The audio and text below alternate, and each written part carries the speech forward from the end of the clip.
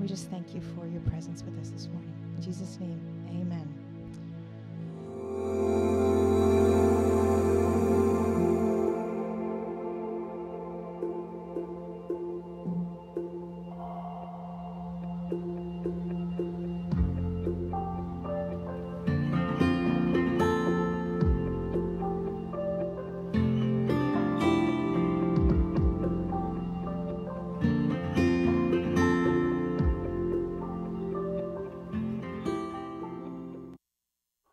Okay, well, this morning I'm excited because we have not one, not two, but three sermon introductions all kind of wrapped into one. So if you're looking at me in about 3 minutes and going, is he getting somewhere? The answer is yes. Just give me a minute. Okay. So we're headed for through our series. Our series has been called Greater Than as we head towards Easter. And what we've been talking about is different things that Jesus is greater than. Because something that I've noticed in conversations that I've had in my time in ministry is that a lot of different things sometimes get lumped in with Christianity. And as we try to figure out how to follow Jesus and how to talk about our faith, sometimes it gets a little bit difficult because of the perception or the way that people think. So we spent a little bit of time talking about buildings, because some people look at faith or Christianity just as the building, the place you go, right? You come in, you leave. I told the story a few weeks ago of a friend of mine who came into a church for the first time. He had been there in like 15 or 20 years, and he was afraid he was going to get shot by lightning the moment he walked in the door. And he was dead serious. He was very concerned because he thought, this is where Jesus is, and he can't see me anywhere else, but this is the spot. And so we kind of talked a little bit about through that and how Christ transcends the building or just the place that we worship. Next week, we're going to talk a little bit about leaders. We've seen a lot of things in the news and conversations lately about different Christian leaders that have had some trouble, and that actually changes the perspective and how people view Christianity as a whole from the outside. So we're going to spend a little bit of time talking about that because Christ really is greater than just the leaders that are in the church today. We talked about a little bit about Scripture a couple weeks ago. We talked about good deeds, and the whole point is that all of these things are a part of our faith, certainly, but they're not the hub of the wheel. They're not the central part. The thing that we need to be focusing on is Christ and the things that He taught us and what He did for us on the cross as we move towards Easter. And so this is the same with today's topics. Today's topic, we're going to just scratch the surface a little bit on this idea of politics. We're going to talk about how Jesus, I heard a couple giggles. Yes, last week I said this is going to be my last sermon. Maybe. I don't know. Right? So there's a couple of things that I just want us to keep in mind. The first one is this, and we say this a lot, in our staff meetings and whatever. If you hear something you don't like this morning, which, I don't know, could happen, let's just lean into that feeling a little bit. Before we sort of lean back, get defensive, and try to establish an argument in our own brain, let's lean into why we felt that way and actually examine that a little bit deeper, because there's going to be maybe a little bit, maybe not as much discomfort this morning as there could be, but there's going to be a little bit. And here's the second thing.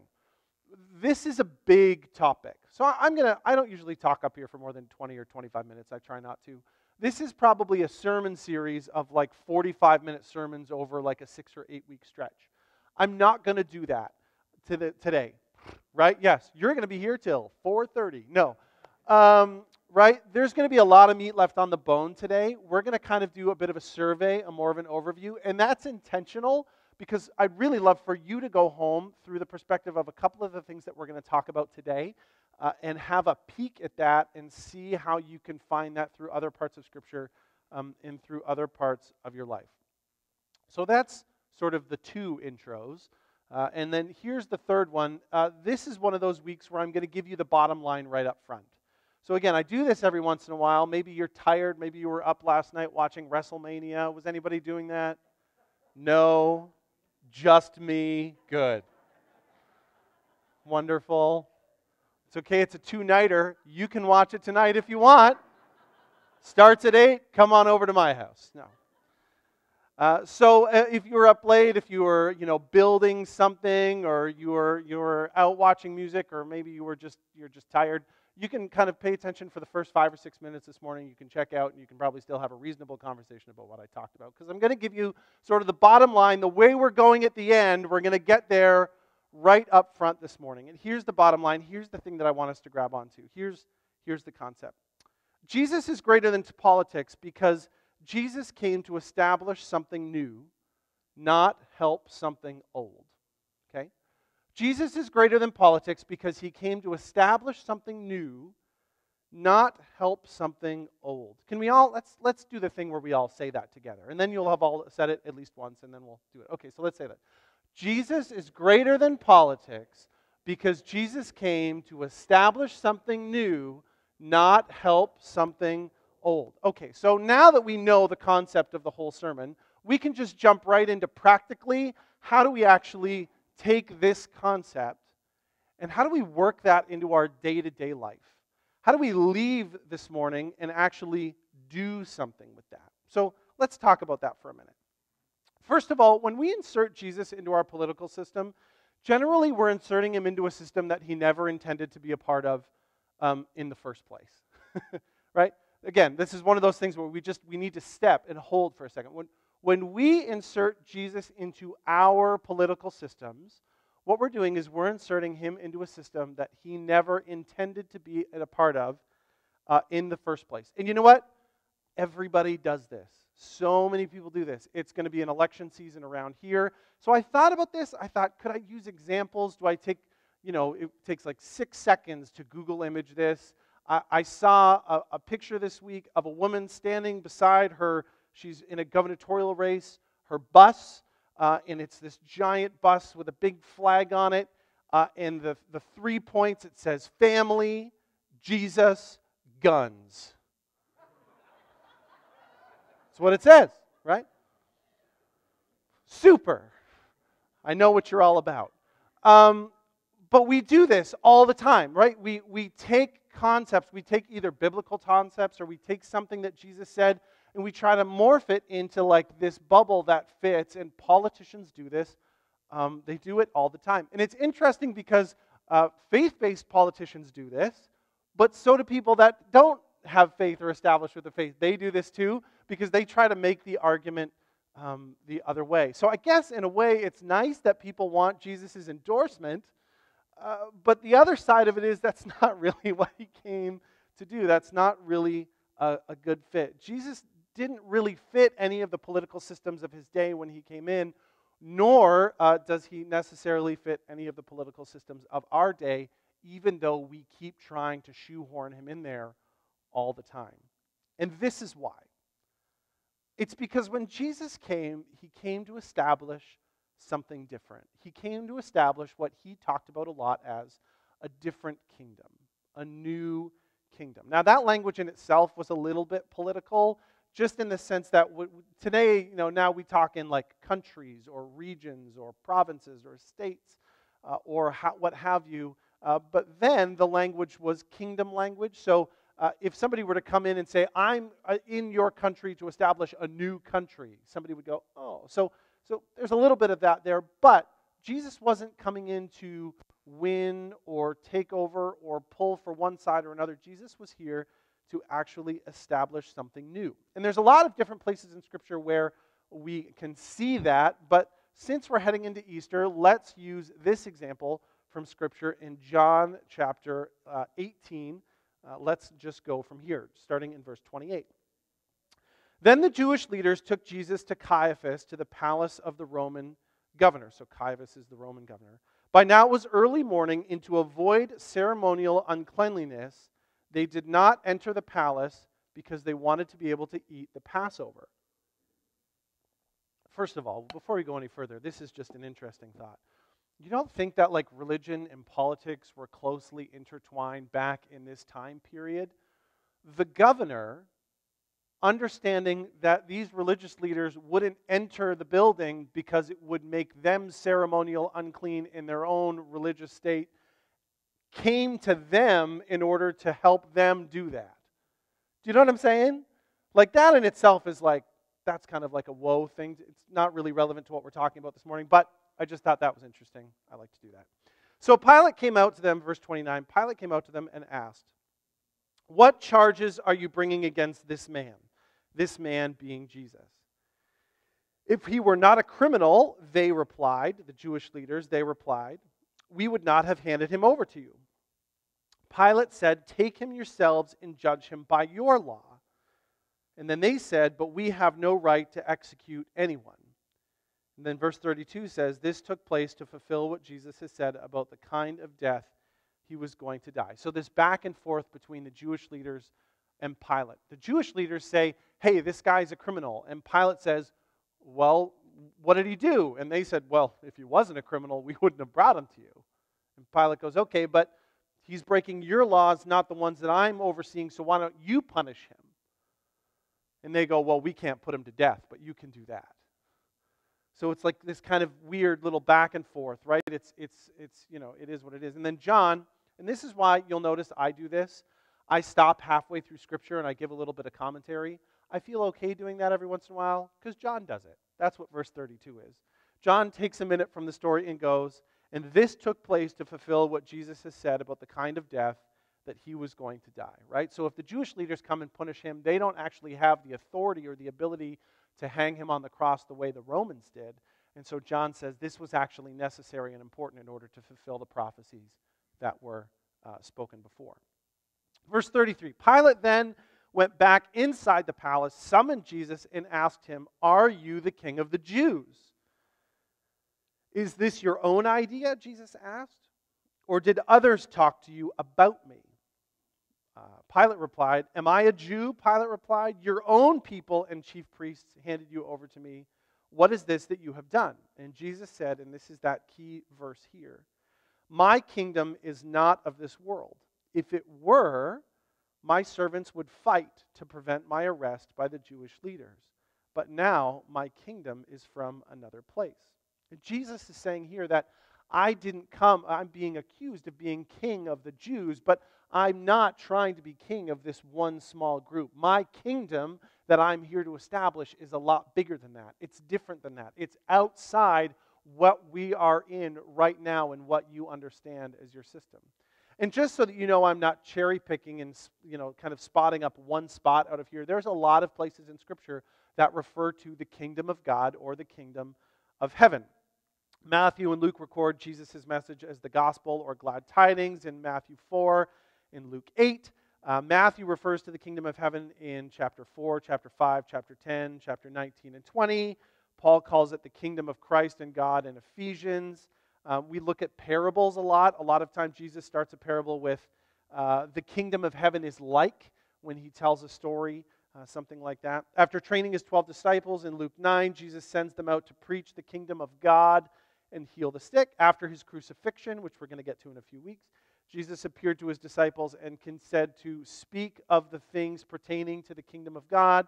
That's Acts chapter 1. And then later Paul describes his ministry as preaching the kingdom of God, and he does that all over Acts and 1 Corinthians and Colossians and all different kinds of places. This is a well-established theme. And we're not going to spend too much time talking about many other, we can talk about other political stories or stories that were politically charged that we read about biblically, things like turning the tables and that sort of thing. But what I'd like us to do, and when you go home and through your week or through your devotions and what you do, what I'd like you to do is start reading some of those things through this theme. And remind yourself that Jesus didn't come to pick a side or to be part of one political party or another, but Jesus came to actually establish a new kingdom that was better. He was teaching something bigger. He was teaching something different.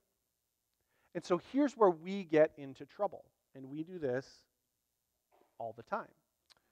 We get into trouble when we try to use Jesus to win at what we're doing in our kingdoms. Right? We get in trouble when we try to use Jesus to win at what we're doing in our kingdoms instead of remembering that actually Jesus came to create something new and something different outside of what we're up to.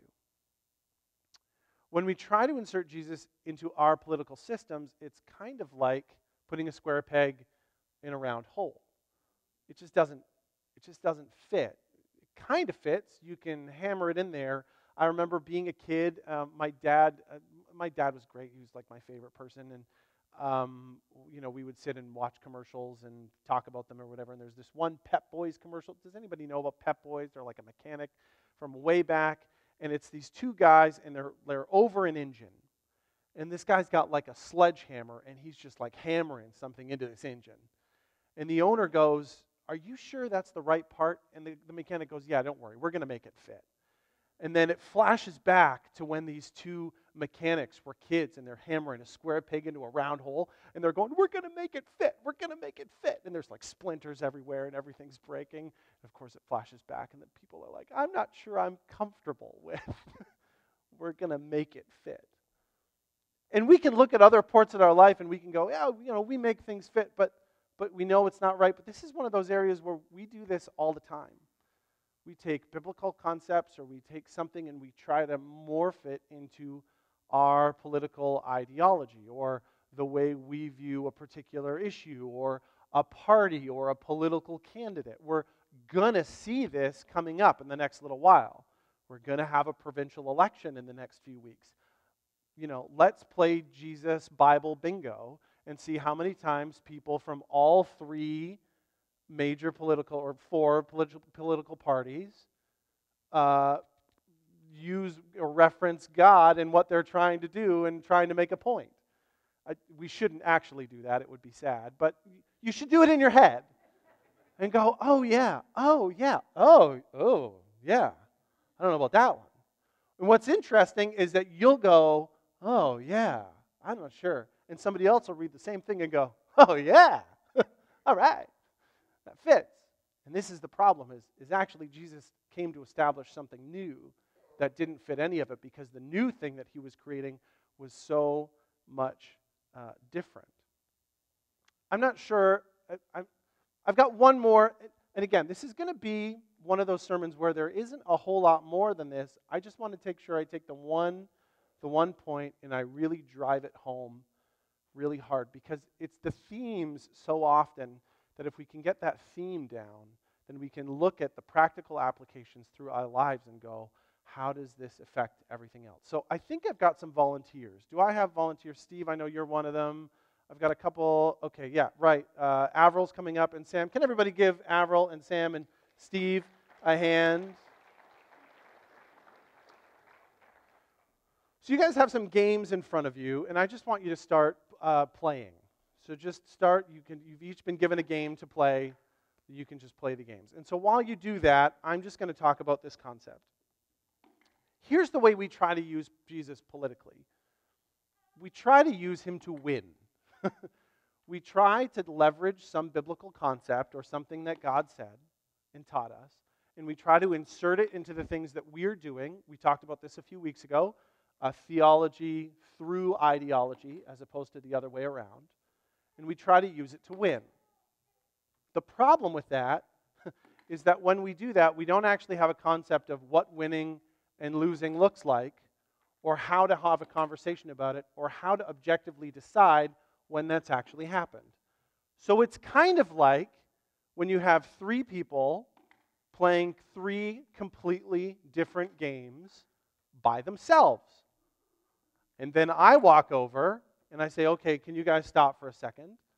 And then first I walk over to Sam. Sam, right? Oh, good. Okay. Whew. You can take this. And I go, "Sam, the three of you are playing. You're playing Monopoly. Yeah. Steve's playing Uno. Avril's playing Trouble. Who won?" I did. You won. Yes. You beat the other two. Yeah, I did. Can you tell me how and why that happened? Well, first of all, I have more property. I have a lot of money. I'm older than that one, and I just beat Steve. That's great. That's good. Okay, please hand the microphone to Steve. Steve, you're playing Uno. Mm-hmm. Who do you think won? I did. Steve just beat you, apparently. I did. Why did you win, Steve? Because I had all the right cards, and I played them really, really well with intellect. That's great. Okay, you can hand the mic over to Avril. Avril, Yeah. how you doing? I'm doing good. Good? It's okay. You just either talk loud or hold it close, one or the other. Okay. You were playing Trouble. Yeah. It looks like maybe you were all the colors. Well, I was red, but then I won so quickly that I just decided to be the other colors too. So. That's awesome. How is it that you won? Who did you beat? Why did you win the game? How did that work? Well, I beat Sam because my red color got around the board faster than she got all her properties. Right. And I beat Steve because I'm just better than Steve. And I got home before he laid his 2 last cards down, so I won. Right. Yeah. That's great. Okay. Can everybody give a hand to all 3 of our game participants? You know what I'm getting at here, right? How do we do this? How do we know who wins? How do we take, okay, I'm not going to do this. But let's take a political party. Let's say this is one, and this is another one, and this is another one. And, well, Jesus aligns with our stuff here, so Jesus must tell you to vote for this party. Well, Jesus aligns with this stuff over here, so Jesus must be a part of this party. Well, Jesus aligns with this stuff over here, so he must be a part of this party. Well, was Jesus wrong here and here? If Steve, come on, Steve didn't win. But if he did.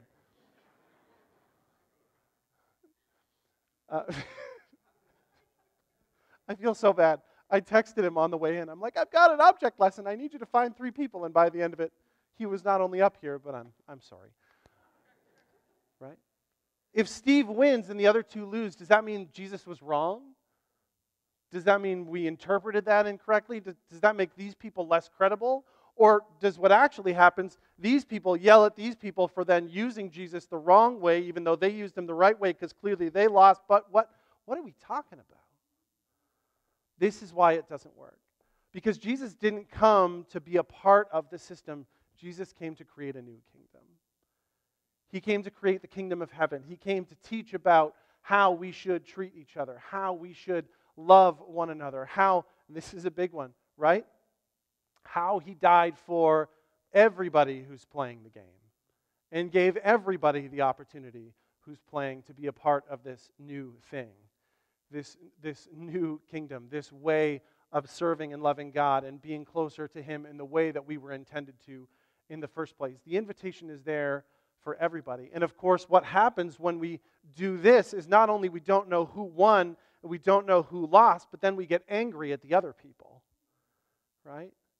If you're the winner and you're happy the other one's lost, but you take that into a kingdom mindset, what are we talking about here? Whew, that's big. But the problem is that Jesus didn't come to be a part of one of those 3 things. There's a portion of Scripture in Philippians where Jesus talks about how he didn't come to support just one piece of the puzzle. He came to establish something new. Reverend Dr. Michael F. Bird, who's the academic dean of Ridley College, he sums it up really well. This is a bit of a longer quote, just so you're ready for it, but I think this summarizes it well. He says, it's far more likely that Jesus, the man and exalted Lord, does not neatly fit into any side of the political spectrum. The Jew from Nazareth cuts across traditional political lines. No party owns him, as if the Lord of the cosmos could be owned. Jesus does not answer to political super PACs and cannot be made to utter political endorsements on cue. Jesus cannot be mapped into, let alone owned, by the political divide. For people who are serious, listen to this. For people who are serious about following Jesus and how to live out their faith in him, it's not a question as to whether Jesus believes in our politics. Rather, the real question has to be whether we believe in Jesus and his kingdom as a challenge to our politics. This is what they were dealing with. This is why they crucified him. In other words, for Christians, the point of contention should not be whether Jesus was more conducive to, the left or the right, but whether we are prepared to break from the polarization of our politics to engage in a more authentic mode of discipleship. Discipleship does get lost when we choose sides, doesn't it? Because then when we choose sides, there are people that we choose not to disciple, which is actually a really big problem. To follow Jesus will inevitably require us to walk away from long-held political loyalties, to reorder our lives around a new constellation of values shaped by Jesus' teaching, his example, his death, his resurrection, and his lordship over all things. Jesus does not mean following Jesus, and this is that last part that I made sure I put there in for you. Following Jesus does not mean being apolitical or becoming disinterested in the affairs of government. It means the opposite. Being a follower of Jesus means trying to forge our own political values based upon the story and symbols of Jesus himself, according to his kingdom, his teaching, and according to the faith delivered once and for all to all the saints. Jesus' way is the way of love for the poor and prophesying truth. Jesus came not to pick a side, right? The Jews were so excited for the Messiah. This is the big reversal in the story, right? Because the Jewish people were so excited because here is our Messiah. He is going to take us out of the tyranny of the government from under which we live and set us free. But really what Jesus came to do was set everybody free.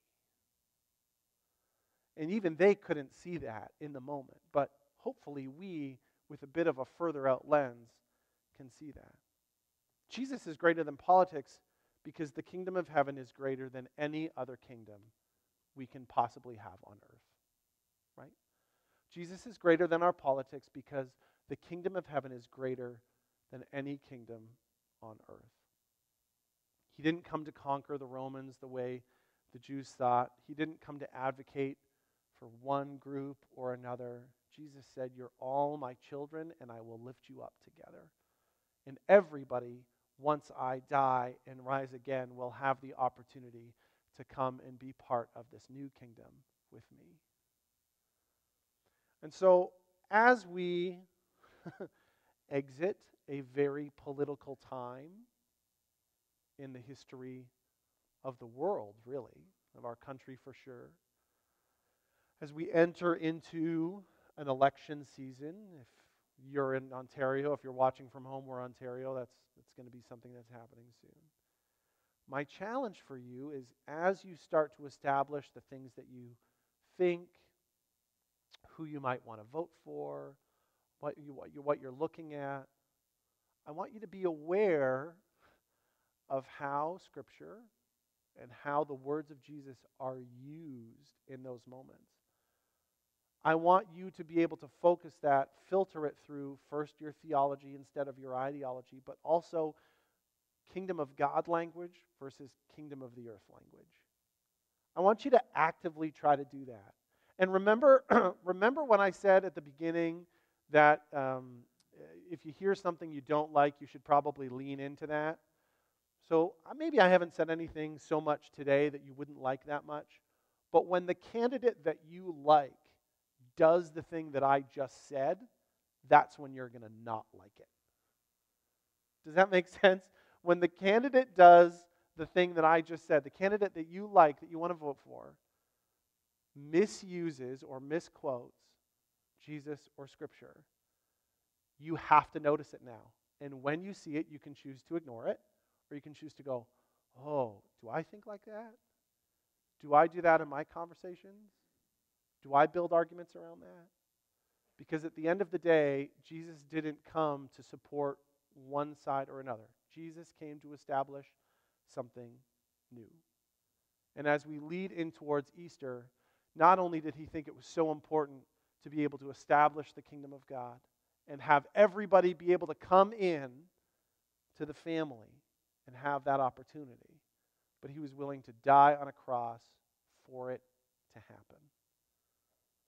So before we sort of get a little high and mighty on our thoughts and our ideologies, And before we cherry pick the one verse that we know fits the thing that we fit, let's look at the message of Jesus as a whole. Let's see what he was actually here to do and what he was here to accomplish.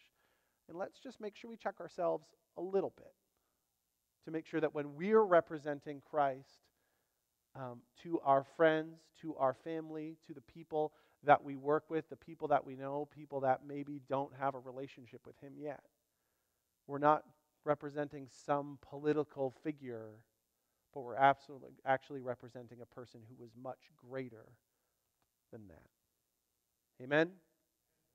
Okay, let's pray together. God, thanks so much for this morning. Thank you for sending Christ, Jesus, to us.